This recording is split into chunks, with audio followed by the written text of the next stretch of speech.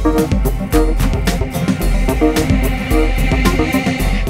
everybody, BrickLover18 here today with a sort of a collection video. I've never done a video like this before, but I'm talking about my Lego pin collection. So if you don't know what I'm talking about, pins obviously are the little things that can go on your backpack, your shirt, and they just normally have cool designs. And I don't normally collect pins, but because I have 5 or so Lego related pins, I thought I'd do a collection video. BrickFet Ottawa, they normally have, which I'm going to very soon. At BrickFet Toronto, they had a ton of pins, so I bought a couple there, and I hopefully maybe I can buy some different ones at this Ottawa event. But for now, I'm going to show you what kind of pins I have. Starting off, this is the very first pin I have ever gotten. It is the Brick Fair 2013 convention pin. It has the Brick Fair logo, the bird, and then it says Brick Air, I guess, or Brick R 2013. So this is the very first pin I got. It's heavy duty metal. Back here. The next pin I have is from actually BrickFet Toronto, and it is this Lego pin.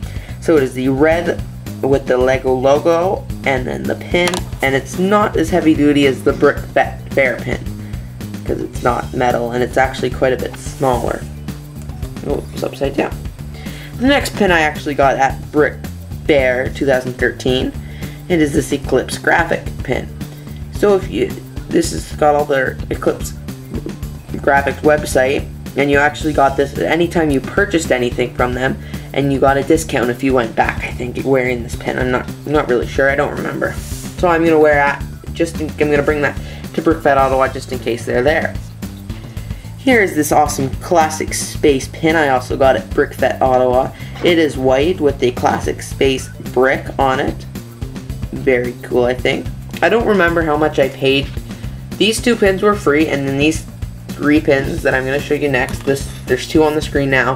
They were not free, but I don't remember how much they are. And finally, it is the BrickFet pin.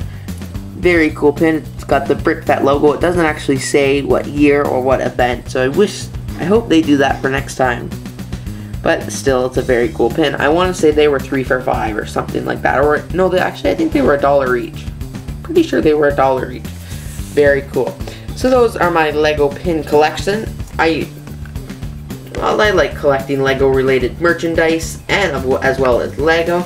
So let me know what you guys think of my pins down below, and then you can say if you have any or whatever. So thanks a lot for watching. I hope you have a great day.